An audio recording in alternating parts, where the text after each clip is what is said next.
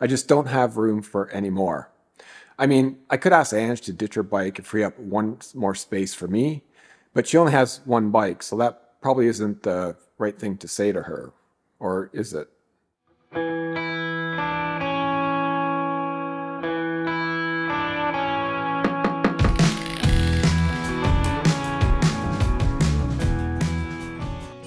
Hi everyone, Mike here from Bikes by Mike with another cycling related video.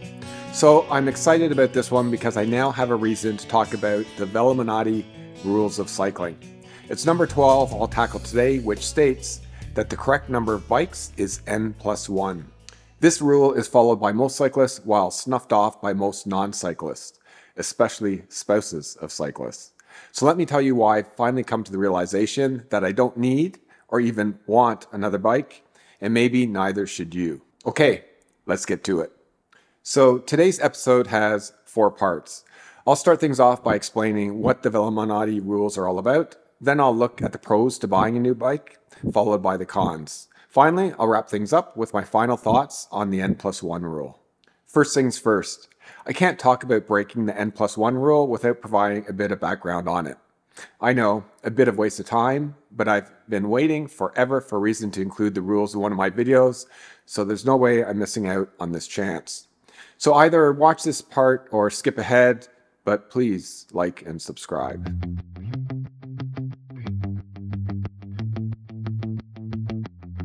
So what are the rules? Basically, it's the Bible of cycling etiquette. It's a collection of 95 do's and don'ts that every cyclist, especially roadies, must follow to respect the tradition of cycling, and to look proper when doing it. The main author, Frank Strack, came out with the blog of these rules in 2009, which eventually got spun off into a book. It has a dual purpose, to codify roadie traditions while poking fun at them at the same time. Over time, the rules have almost morphed into legendary status. Some of them are inspirational and just plain indisputable truths, ones that every cyclist can embrace. Then you have ones that are good advice for anyone new to the sport or thinking of taking up cycling, and a subset of these which are specific to group riding. These are really important and ones that every rider needs to know, to keep our fellow riders safe, to keep the pack rolling along smoothly, and just so you don't end up being the one dumbass within the group who does everything wrong. Then you have some rules that aren't meant to be taken seriously, they're just funny. And the last group of rules are the controversial ones that cyclists debate to no end. Some are just tongue-in-cheek friendly debates, and others get quite animated. Where then does rule number 12 fall? I'd say it's one of the rules that's debated, but usually all in good fun. Every once in a while, you get a bit of a backlash on the Velominati rules. Some people just think they're outdated and need to be shelved. I don't agree. I think they are great and all of them pretty much apply today. Maybe not this one though. But I guess since I'm challenging the N+1 rule, I'm rebelling against them as well, but in a friendly way. First off, whether you want to buy a new bike or not is entirely up to you. It's not like you're using my money to buy yourself a bike, so why would I care? The whole bike industry business model is rooted on convincing riders that their current bike is too old, too crappy, or they just need another one. So I get it. For the sport to survive, so too does the N+1 rule. I'm neither irritated nor impressed with people that add a new bike to their collection. Actually, no, I admit I kind of get impressed. But that doesn't mean you should buy a new bike or I should buy a new bike. And the flip side is that owning multiple bikes, especially multiple bikes you don't need or use, could be more of a hassle than any enjoyment that comes out of it. The idea that I don't need another bike isn't shocking. Like, except for maybe my commuter bike, I rarely thought I needed any of the bikes I have. I just wanted a new bike, so I bought one. But the realization that I neither need nor want another bike is something new to me. Maybe I need to be hospitalized. So, in order to determine whether I should buy a new bike, I want to look at it from the perspective of a non-cyclist, like someone that will actually take a logical and rational approach to this. Because we, as cyclists, don't really think when it comes to the N+1 rule. We just accept it and do it. Or that's pretty much the approach I've had in the past. Kind of like placing the arms of my sunglasses over my helmet straps, not under them. I don't think about doing it this way, it just happens as a habit. You do that, right? Actually, anything I'm not particularly interested in, I can be rational about. Take regular old shoes, for example. Not something I'm at all interested in. So when my wife says I'm going to buy a pair of shoes, I can be rather insightful about this and ask some logical questions like, are you sure you want to spend your money on shoes? Or, you already have 30 pairs of the same style of shoe. Are you sure you'll even use this 31st pair? Like, I can take the emotion out of the decision and think about it logically. But then she'll say something like, yeah, but did you need that pair of cycling shoes you bought last month? And I'm like, yeah, never mind. So I'm going to walk you through my thought process on how I decided I didn't want another bike. In my case, the issue was whether to buy a gravel bike, but my reasoning can be applied to any bike purchase. A lot of what I say probably applies to you as well. All I'm going to do is weigh up the pros and cons on each side of the argument. On the pro side, I'll list all the positive outcomes to buying a new bike, and on the con side, I'll list all the negative ones. And just to be clear, I'm not talking about whether you should replace a current bike with a new one, because the answer to that question is, of course, damn right you should replace it. I'm talking about whether you should add another bike to your collection. Now, even if you don't agree with what I'm saying, when looking at all the different categories of bikes the industry is now supplying, you have to admit that it seems a bit futile to follow the N+1 rule. Like, unless you live in a warehouse, you're just never going to be able to compile a complete set of all the available bikes on the market. With road bikes alone, you already have 5 different subtypes.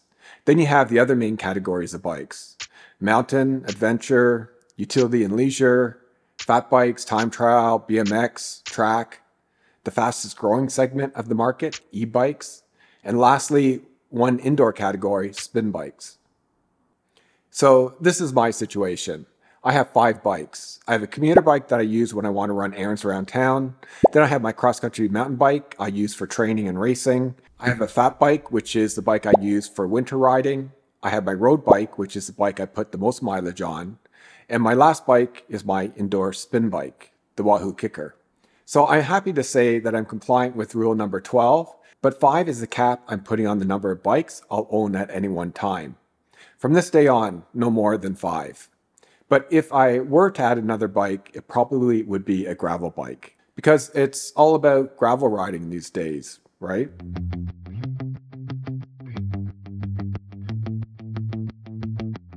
So let's now see if it makes any sense for me to buy another bike. Let's start with the pros first. The best reason to buy a new bike is simply because you don't currently have the bike that's needed to do the type of riding you want to do. The key point being that you mustn't currently own that style of bike, and you have to plan on spending a considerable amount of time doing that type of riding. So for me, while I could swap out the wheel set on my Super 6 road bike for one fitted with wider gravel tires, I wouldn't. I'm just not going to use my nice new pristine road bike for gravel riding. So if I plan on doing gravel riding, I want a dedicated bike for doing that. But do I want to spend my time cycling on gravel roads? Not really. I prefer to be on pavement for the speed, or either a mountain bike or fat bike for trail riding. But I'll leave this one in as a pro, since it'll be a pro for a lot of people. Let's leave it in. The second pro for getting another bike is that it gives one bragging rights. Want to appear hardcore? Talk to people about the number of bikes you have. Nah, that doesn't really work. But given how often this comes up in group rides, a lot of riders do think it adds to the hardcore factor. But just like nobody cares how far you rode last year, nobody cares how many bikes you own. Sorry to tell you. The third and only other pro I've ever heard mentioned is that by owning multiple bikes, you always have a backup in case one breaks down. Well, first, if you keep your main bike well maintained, there's a 1 in a million chance you'll be stuck on a ride with an unrideable bike. And the more bikes you have, the harder it'll be to keep them all in top-notch working order. Think about it. Keeping the drivetrain in working order, replacing tubeless sealant, replacing tires, bleeding disc brakes, replacing wheel bearings. The work involved in maintaining all those parts across multiple bikes is a lot of work. That's it. Those are the only quasi-relevant pros I've heard of for adding a new bike to one's collection. Now let's look at the cons. The first con is the one I touched on already. It's a lot of work to keep multiple bikes in good riding condition. So some of your bikes likely won't get maintained as well as they should.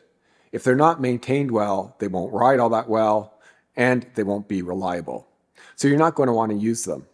Next, bikes take up space. Most of us have limited storage space for our bikes.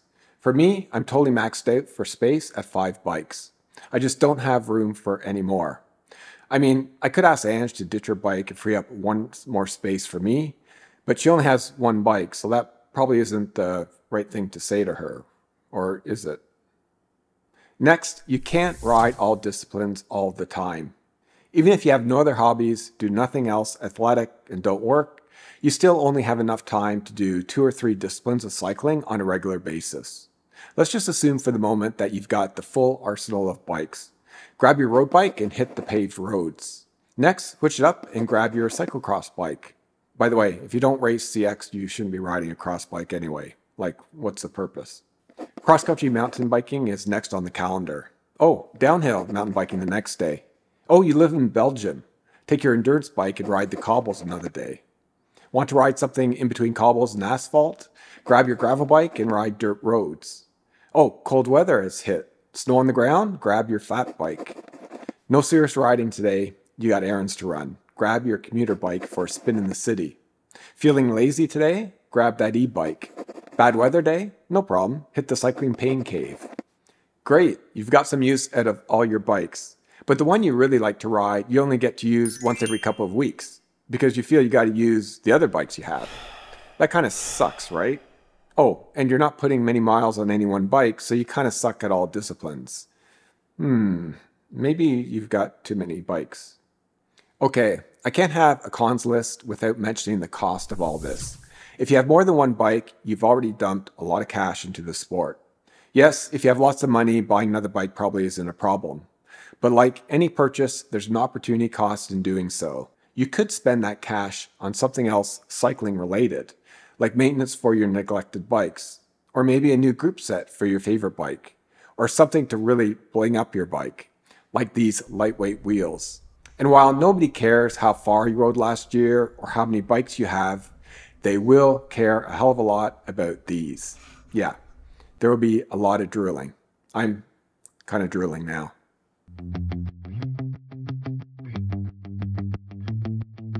Okay, let's stop there, and let's look at the pros and cons side by side. Yep, I made the right decision. No gravel bike for me. So, what do you think? Is it time to put the N+1 rule to bed? Or at least set an upper limit? I'm okay with any number above, say, 4. Send me your comments in the description. That's all I got for today, folks. If you like this video, please give me a thumbs up and share it with your friends. And if you're not a subscriber to this channel, please subscribe as it allows me to produce more content for all of you. See you next time. Happy rolling.